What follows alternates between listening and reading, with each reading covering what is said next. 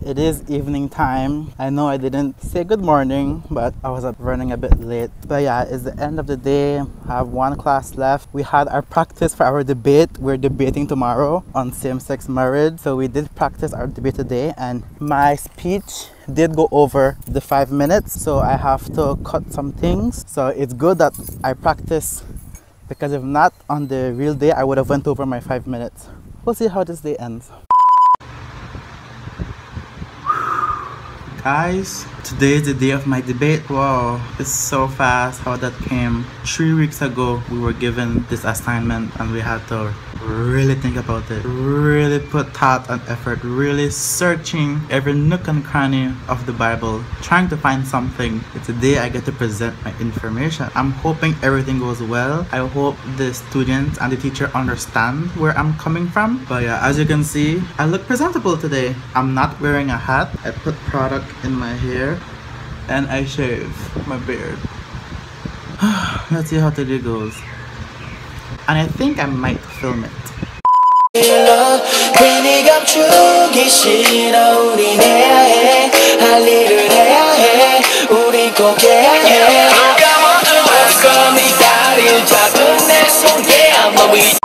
Okay, so today is Friday. I just submitted one of my tests, so I'm good so far. But I wanted to talk about my debate that I had on Tuesday about same-sex marriage. Well, can I say that I was super nervous? First time, I would say. In high school, you have presentations that you do, right? But I would say this is the first time where I've stood up in front of a class and my legs are shaking. Like my legs were like literally shaking. You know, you have always hear it like in the movies, right? Oh, my legs are shaking and nervous people like that, right? And I'm like, I have never experienced that before, so I don't know if it's true. Well, I can tell you now it's true. I tried my best to be moving around because I felt that if I stood still, my knees would just buckle in and I would drop. The debate was good. We don't know who won. The teacher doesn't give the grade and he doesn't say who wins the debate. It was an experience first. I've never had to dig into the Bible like that before because I took it upon myself to present the biblical perspective, and I never really took the time to dive in the Bible and see what it says about it. I always hear it secondhand. The tactic that I used for this debate was to debunk the Bible. I was kind of lying, but so what I was doing, I was using analogies because the debate is on that we should be following the Bible. That's why we should not legalize same-sex marriage.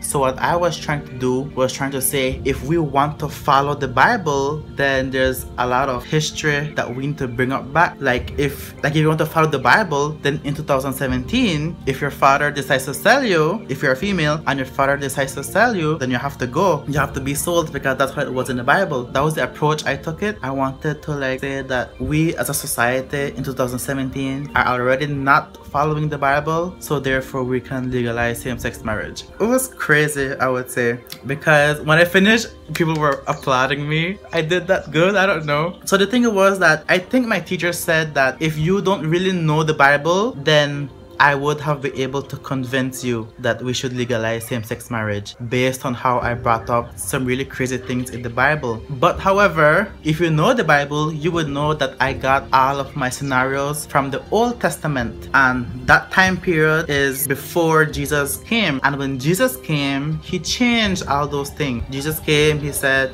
that no, the fathers, you cannot sell your daughters anymore and stuff like that. So that was able to like trash my point that I was bringing across. But luckily, the opposing group, the opposing team didn't catch on, so they weren't able to fight me on that. They weren't able to bring that point across. So I kind of won in my opinion.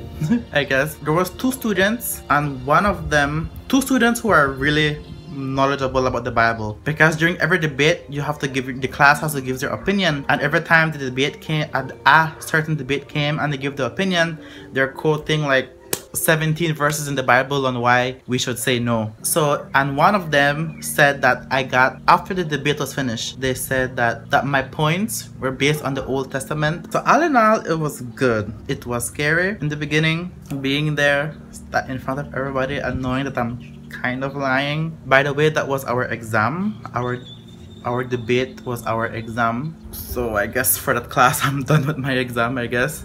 I think I did good. I don't know if he's gonna give. I don't know if he's going to say who won or not. But anyways, I'm just relaxing. I have a little bit of work to do, which is fine. Oh yeah. But anyway, this week was short because it was pretty busy. I hope you liked this video. Please like, share, subscribe. I will see you next week. Bye.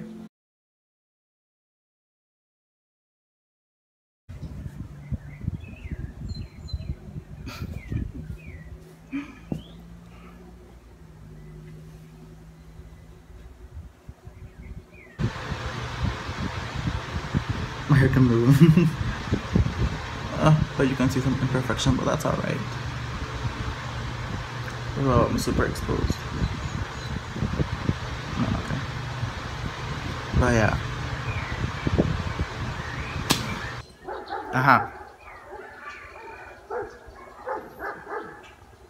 By the way, that please. Please.